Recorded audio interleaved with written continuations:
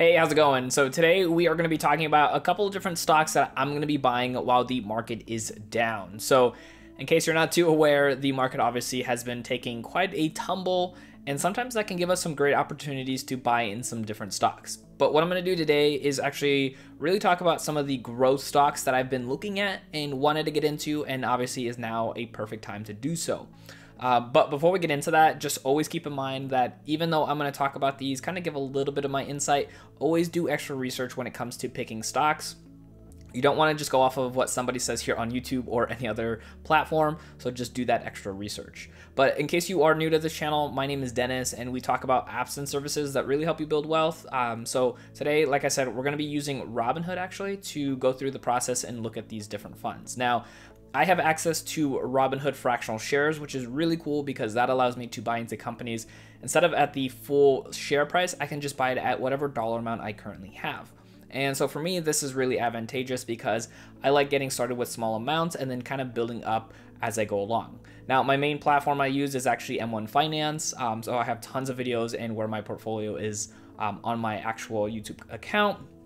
You guys can check those out, but what we're gonna do is actually load up the Robinhood app here, and I'm gonna kind of just go over some stuff with you guys. So first and foremost, like I mentioned here, you can see the portfolio is down almost 11.79% for the day. Definitely taking a huge tumble with all, the world events that are going on.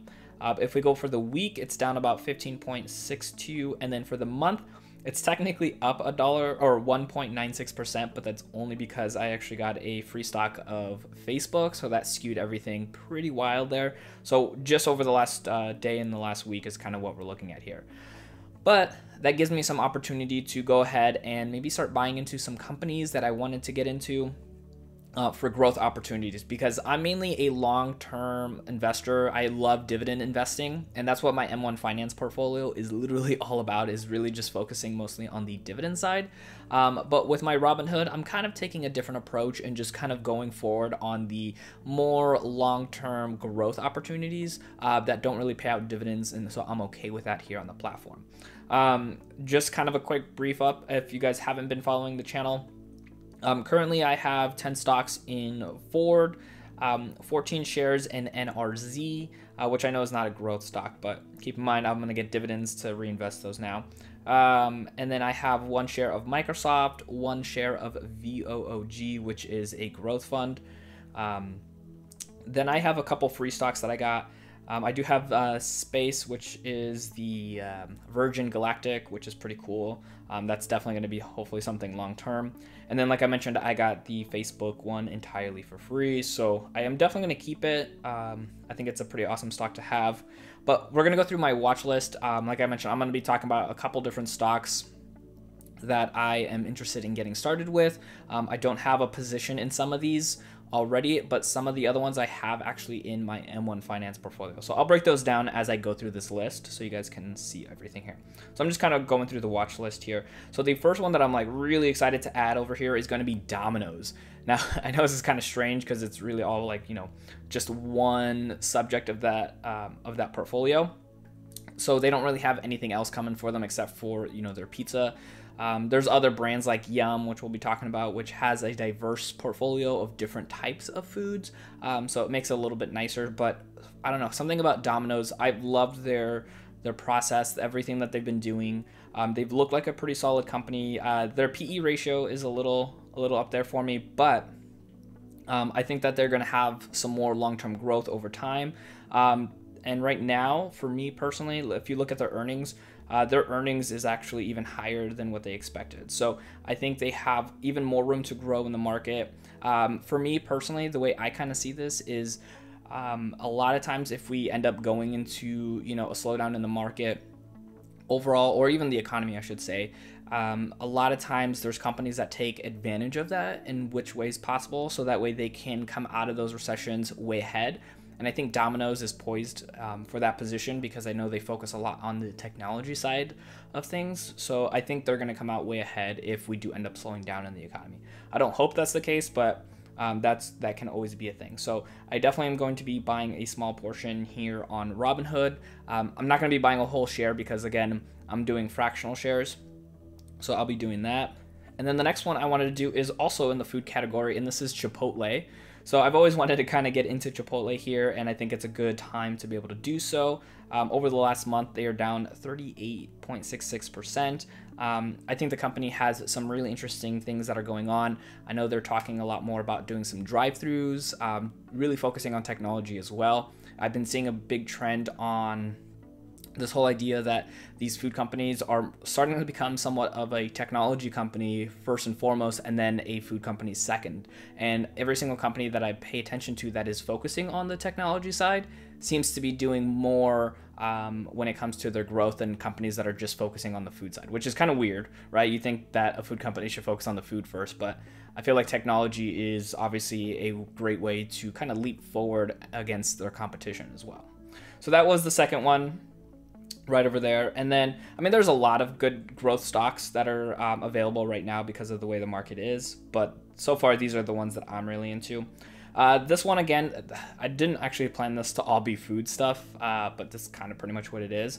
Luckin Coffee, this one's going to be an interesting one. This is very spectacle, something that, you know, obviously doesn't have a long track record, because if we go, I think they've only been around since May of 2019, so not even a full year. But this company is kind of like the Starbucks of China, and there's a good opportunity for some really great growth over the next couple of years. So this one might be an opportunity. This one won't let me do fractional shares, so I would actually have to buy this at a full share on Robinhood. But overall, this one might be a good opportunity for a purchase. So we will see how that goes long term. As of course, growth stocks are, you know, potentially something that you want to hold on for a while, so that way you have all of that growth. Now, really quick, if you are getting some value out of this video, make sure you hit that like button down below. Helps out the channel so I can continue to make content just like this. And then next up I'm gonna have is actually the Yum brand. So I was kind of mentioning that literally this is all food, wasn't intentional in any sort of way, but it just kind of maybe happens to be the case. Everybody always has to be eating, so there's a lot of great opportunities. So they are currently down, yeah, for the last month, 32.96%. So they've definitely taken a hit. This one does actually pay out dividends, but again, because I'm focusing on growth with the Robinhood portfolio, I'm not really concerned, although it is just a nice extra bonus. I like the PE ratio, and this one right here has, it's Taco Bell, Pizza Hut, as well as I'm like losing my brain here. There's one more on here. Let's see if it goes down here, if it tells me. KFC, that's what it was. Yeah, and it was also KFC, so it's all three of those. So there's a good diversity of types of food. Like I mentioned, Domino's is just the pizza, where this Yum brand is, it has pizza, it has chicken wings, and then it has tacos.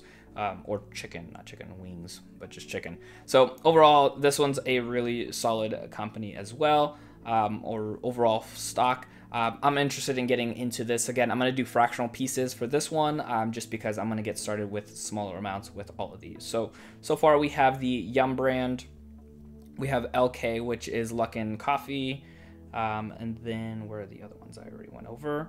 We have Domino's, and then we also have Chipotle. So four so far are all the foods, but the last one is going to be, where was it? Ross. So Ross is a awesome stock. I actually have ownership in this in my M1 Finance portfolio. I believe in the company. I love shopping there. Half my house is probably just decor from Ross itself. They've taken a huge hit over the last couple of months here. So if we take a look here, they are down 36.4% as well. They do pay out a dividend, but again, not a big deal when it's focusing on the growth opportunity. So I feel like for them, they're going to definitely be able to get back to that 120, I think it was like, yeah, $123 marker and then some. And also too, usually during economic downturns, if that ends up happening, then Ross will be a great place for a lot of people to shop because it'll help them save money. Like I mentioned, I have this in my M1 portfolio, but I'm probably going to be buying some also here on this fund because I want to focus on that growth opportunity. I think it's going to have some really good ways to be able to expand and grow on there too. So right now, that is going to be the fifth company. Like I mentioned, there's a couple other really solid companies, but if we just kind of go and look right now, I wanted to go take a look at Amazon. Where are we at here with Amazon? fell somewhere down here. So if we take a look at Amazon, for example, as well too, I believe in Amazon, have a little bit in my M1 portfolio, but here they're also down 20% as well. So if you believe in that company and know that, you know, there's a possibility that it's going to go back up to its, you know, 52-week high, you know, there's a great opportunity to be buying. Obviously, the way I see this is that I'm buying a company at a 20% discount, knowing that it's going to go back up. But I think the hard part for most people is the idea that, well, if I buy now and the market continues to drop even further, am I losing the opportunity to buy even cheaper? They usually refer to that as like catching a falling knife. And for me personally, I just consistently invest regardless because one, I'm in it for long term. Even with these growth stocks, I'm going to be in most of these for a very long term unless something crazy happens like the Tesla stock for a while where it just like shot up like crazy. I sold my position in that temporarily and then rebought back in because that's not very common for stocks to blow up like that. But one thing I do want to consider as well too is that just because I buy a stock now and it drops even further and I believe in that company, I believe where it's going to go, how it's going to head up in the future, I'm just going to still buy even more of it even as the market goes down. So I'm not going to sit here and try to time it and say, okay, I'm going to wait till it hits the very bottom and then it starts coming back up, because who knows, you could be losing out on opportunities to make money, because the market, at least as of this recording, there's been days where it goes down 6%, goes up 7% the next day, it goes down 8% one day and goes up 9% the next. So it's been fluctuating like crazy. And I think it'd be too hard to be timing the market, especially if you're a long-term investor. At the end of the day, it wouldn't matter as much if you're buying it now or if you buy it 5% less, because at the end of the day, you're still getting that savings and then being able to go back up to where the 52-week high were and maybe even hopefully past that as well. Could take, you know, a couple of months, even take a year or two to reach back those highs. But if, again, you're buying as it goes back up too, that's as well.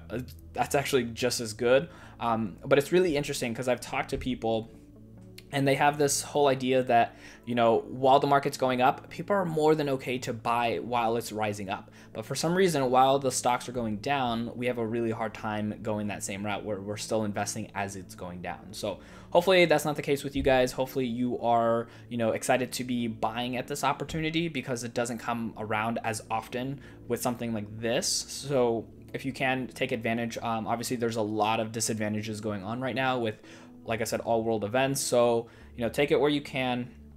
I think there's even more opportunities for some really awesome growth stocks. Like I said, Amazon is another one. There's also, you know, Apple. If you look at Apple, where are they down? They're down 23% for the last month. So, you know, there's another opportunity there for you as well. So the ones that I mentioned earlier, the top 5, those are probably going to be the ones I'm going to be buying today, just to add to this new portfolio growth. But then there's some other really good ones too. So if you have any growth opportunity stocks that you're thinking of, let me know in the comments down below. I'd be interested to hear from you guys if there's any certain ones that maybe you prefer over others, or what you think of the top 5 that I'm going to be buying into. If you have any, you know, pros and cons on them, because obviously a lot of stocks have pros and cons on them. But you know, if we take a quick look here, Disney is also down 32% as well. So Disney's a pretty crazy, awesome buy. And then I also know that a lot of people are talking about looking at the travel stocks, you know, something like, you know, a lot of the cruises or airlines, because they're going to be affected pretty heavily. And I think, if I'm not mistaken, CCL, Carnival has taken a massive hit. So in the last 3 months, they are down almost 70%. On the stock. So yeah, the high was 57.69 in the last 52 weeks, and they're down to 14.88. They also pay out a dividend, but I am pretty sure they're going to cut that, obviously to try to keep afloat. But overall, you know, that's an opportunity for people. There's also a lot of airlines that are taking a huge hit right now too. So it just really depends on, you know, what you can take as far as risk, because something like, you know, like those ones like that we were just looking at, the cruises can be a really big hit, because there's a couple different ones out there. There's like Norwegian, there's a few others, but maybe one of them doesn't survive this whole situation and they go under, so you lose a lot of value in that stock. But if you have another one that goes all the way back up in value and then some, then obviously you get a lot of that growth as well. So there's that risk factor of, do you want to take those risks? It could take a while before these stocks ever come back, but if you're in it for the long term, it doesn't matter because you'll be good there. And if you diversify, that's even better. That's why it's so great to have multiple stocks from different sectors, because then it helps diversify your portfolio, if something doesn't work out. Like, for example, if you got the Norwegian cruise line and the Carnival cruise line, if you got both of those stocks and one of them did very well, the other one either stayed put or didn't do well and maybe went out, there's a good chance that maybe you will still have more of a positive swing than you would on the negative side. So just different things to consider when it comes to looking at certain opportunities. Let's see where American Airlines is really quick. American Airlines. So American Airlines right now, over the last 3 months, is down 44%. So that's a huge hit on them as well. Again, that's risk. Do you think they're going to be around? Do you think that they're going to be able to survive this? Maybe sometimes they might get merged with other companies. So your stock goes over there with that company, depending on how that works, with their purchasing or buyouts.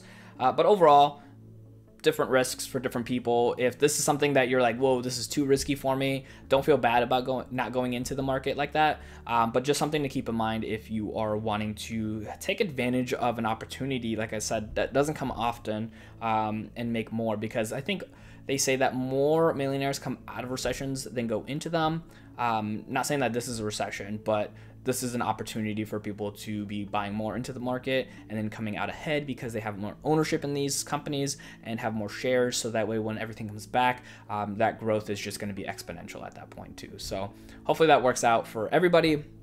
Again, let me know in the comments which stock is going to be the one that maybe you're going to be going with over the next couple of weeks based off of everything that's going on in the market. Now, if you're interested in checking out my M1 Finance portfolio and seeing what I'm invested in there and how that portfolio is doing, check out my video right over here. Thank you guys so much for watching, and I'll see you in the next video.